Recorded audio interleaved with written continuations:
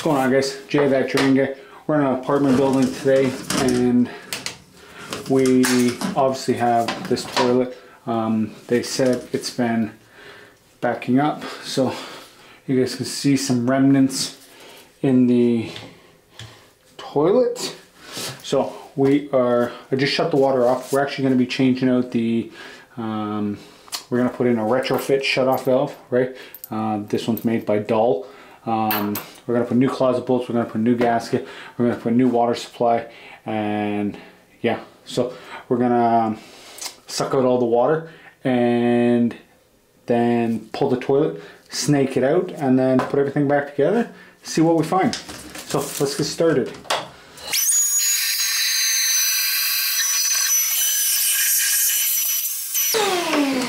So I'll keep the vacuum in here just in case it needs to be vacuumed again.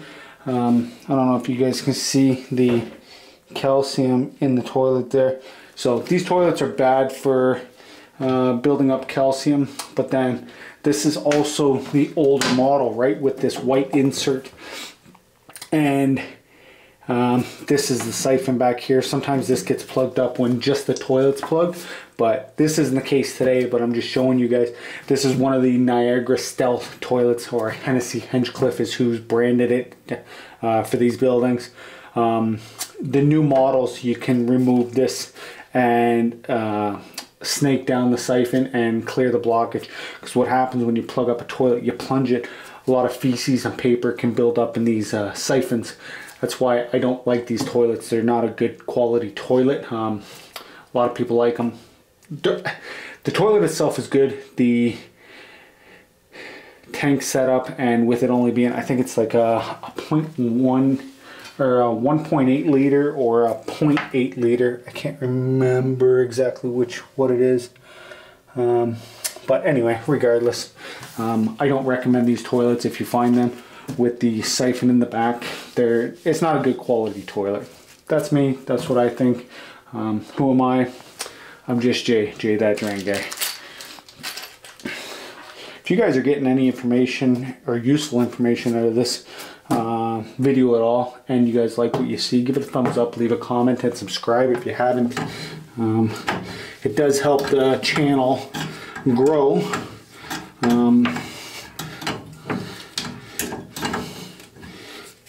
But if you don't care about the channel growing, which most people don't, then just enjoy the video.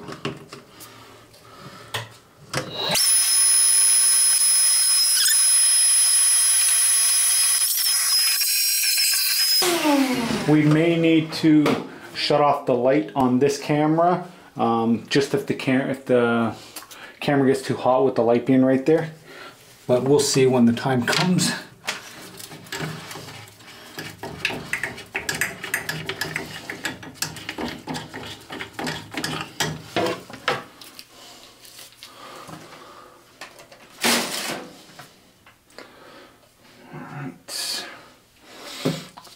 Now,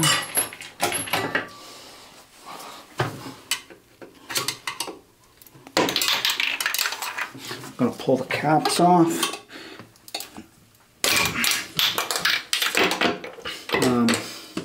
Just a heads up, this toilet does have silicone around the base. I did cut it. I will not be re-siliconing it because it's not code here, and I don't like it when it's like that. When you're in an apartment, you can't see where the blockage is, or you can't see if there's a leak, and it goes downstairs and ruins the ceiling of the unit below.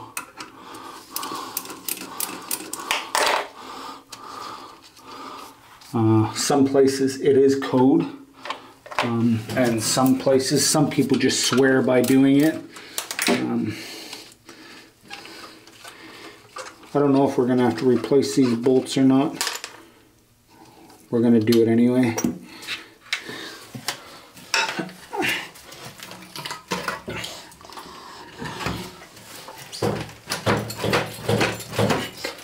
Okay.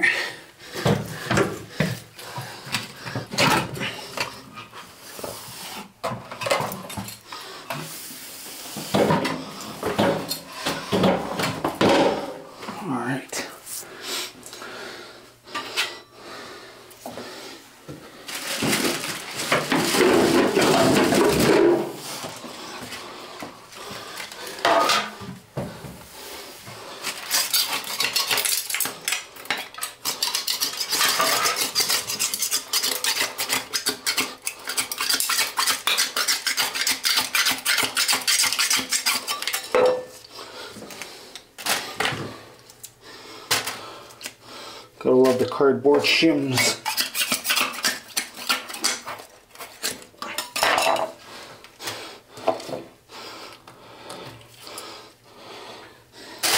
The old wax gasket.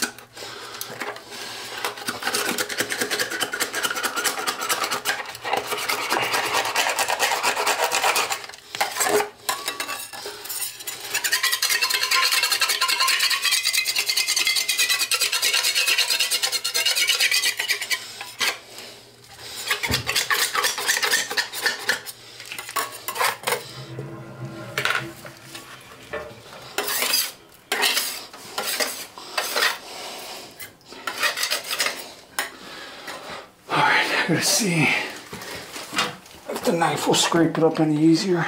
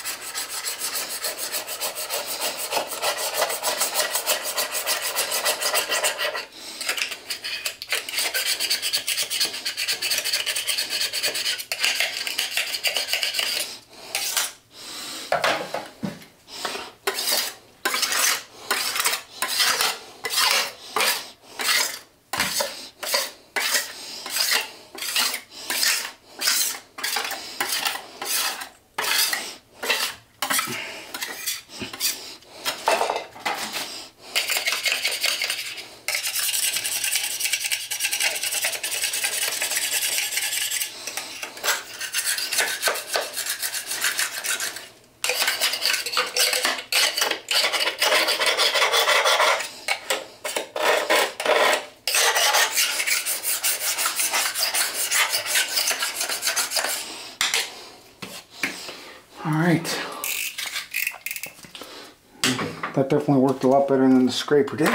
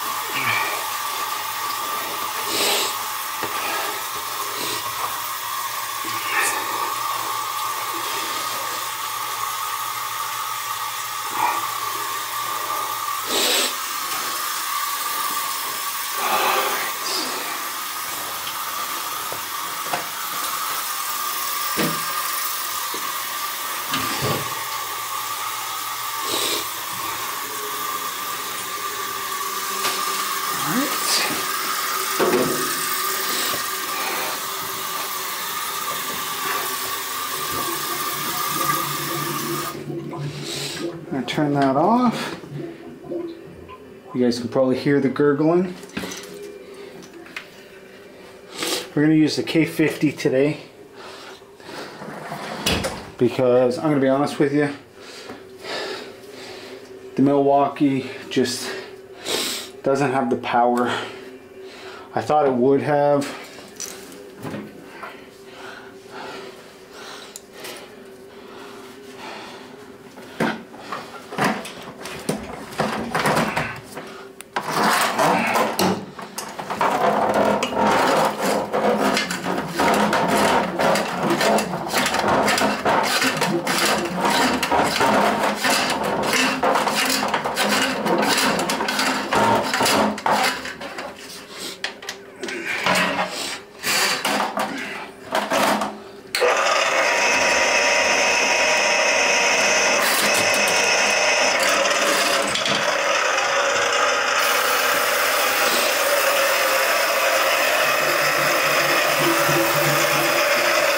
Just trying to get this to fill up a little bit.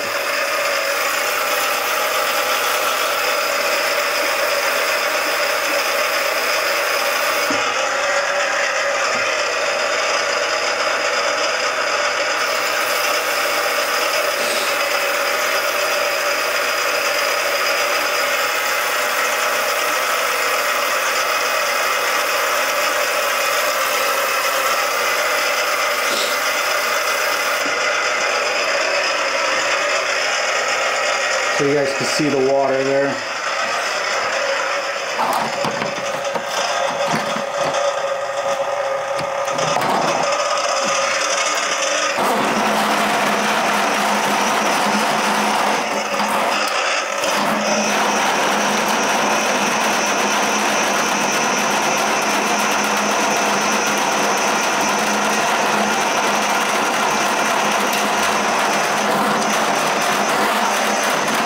So this is 15 feet right here.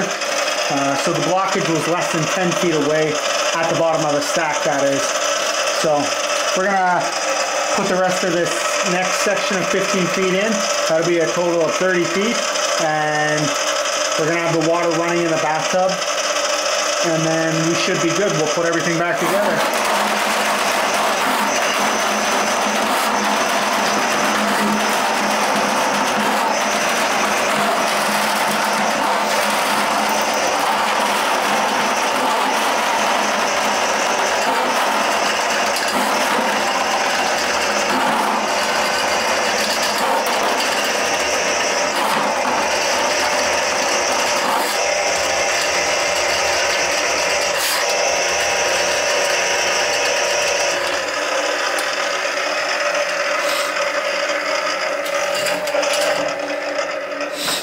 Alright, like I said, I'm going to turn that hot water on. the bathtub.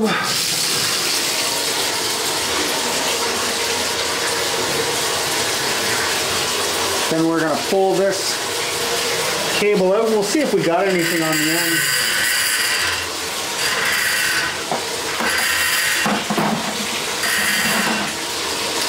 So that's 7.5 feet.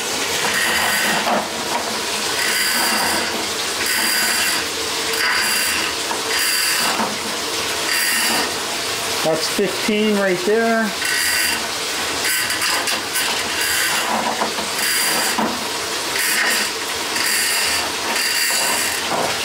$22.5.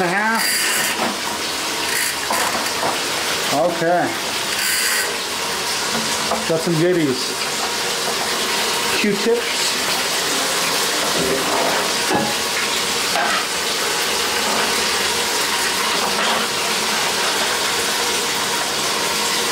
Wet wipes.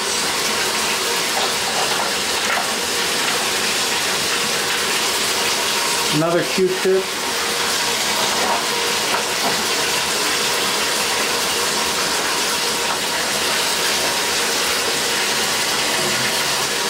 Q-tip and wet wipe,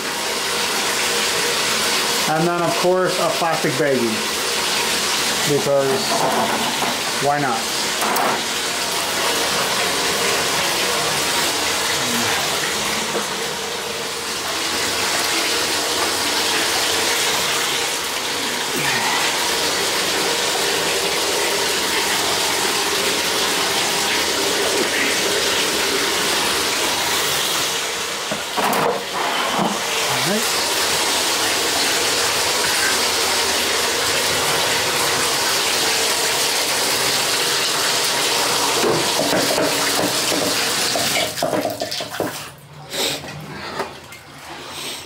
Alright, that's that.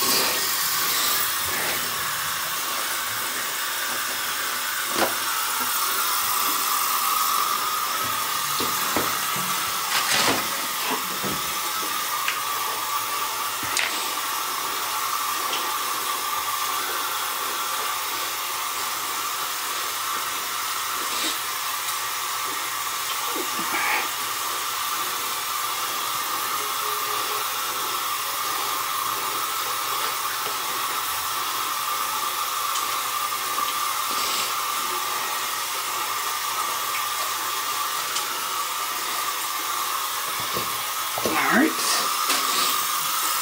so that's that. Now we're going to put in, well, first things first, I'm going to clean my scraper. Hot water running on your scraper keeps that wax nice and soft. And then it cleans off no problem. And then when you run hot water over top of your gasket, it comes out nice and soft as well. That's definitely a good pointer if it's winter wherever you guys are, when you guys are snaking drains, if you're going to put in a wax gasket. So what I like to do, put in the new bolts, right? Then we're going to take a new washer. You can even use one of the old washers. And then we're going to tighten this down. And that's so that it doesn't move in the future.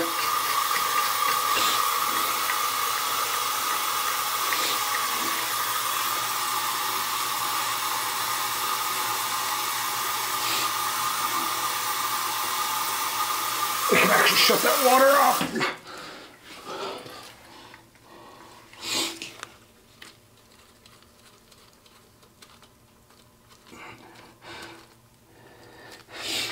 Alright, center it, and you want to do this before you put your gasket on so that you don't get wax all over your wrench. Alright, that's that. And then we'll take the old nut from this side.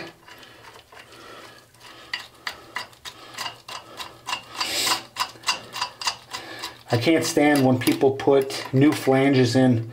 They'll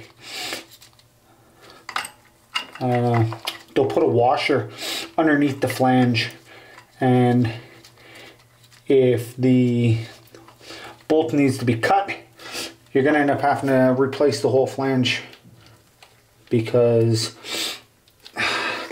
you need to cut it. And I've seen this a lot where the people will use metal, like steel bolts, nuts and bolts, and it's like, how, like, they're gonna rust and then they're gonna need to be cut.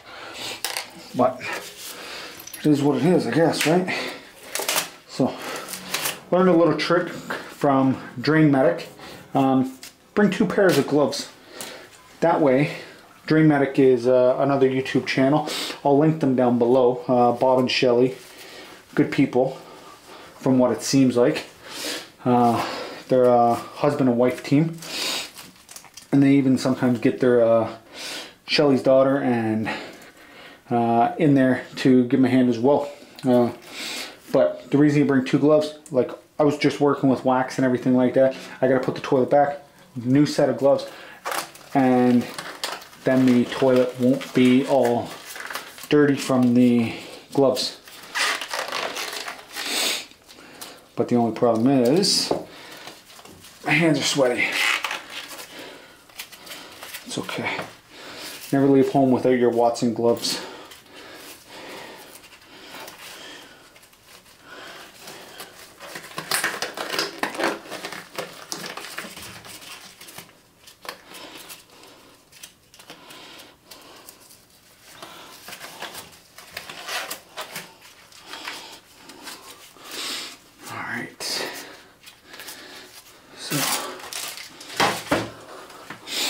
Here goes. So just give this a little wipe.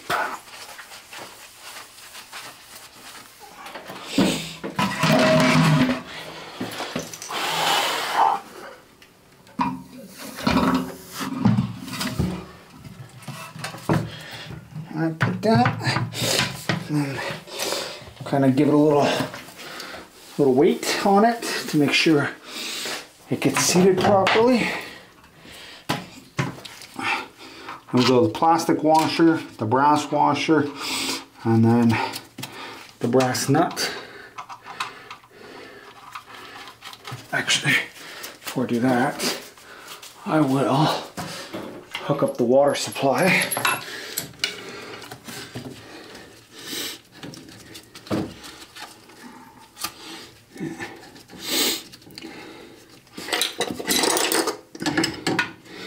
That way we can have the toilet filling while we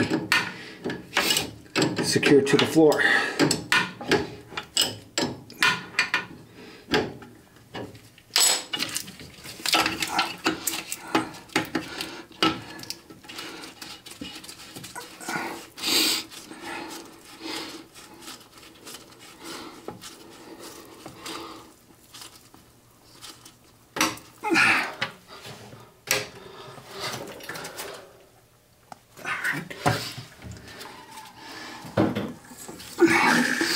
Now in the future, they won't need to undo this regular shut off. They can just shut off the new retrofit that I put on. Alright, that's that.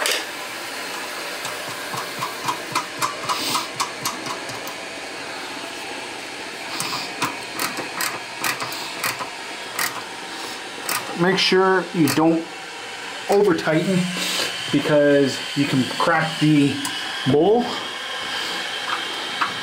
Definitely done that when I first started. Tend to learn that real quick.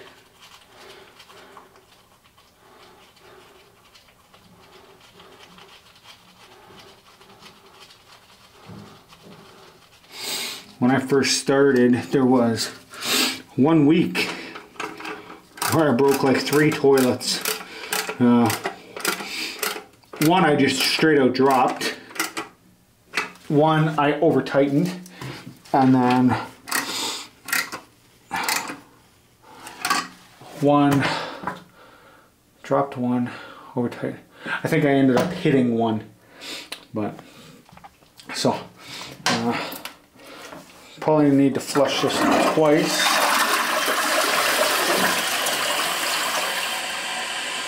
Okay, we'll let that fill up again. I think I'm gonna tighten up this toilet seat.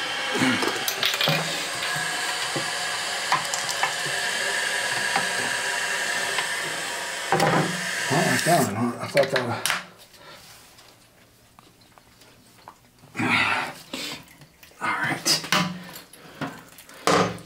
Alright, here goes. So, I don't like the way this is flushing, first off.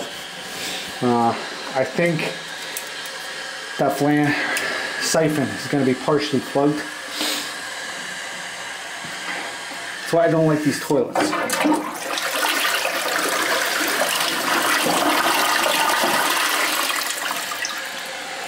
Well,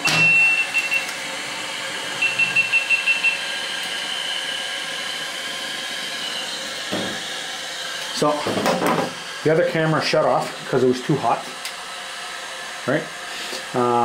But you guys can see it is flushing. Give it one more flush just so you guys can see.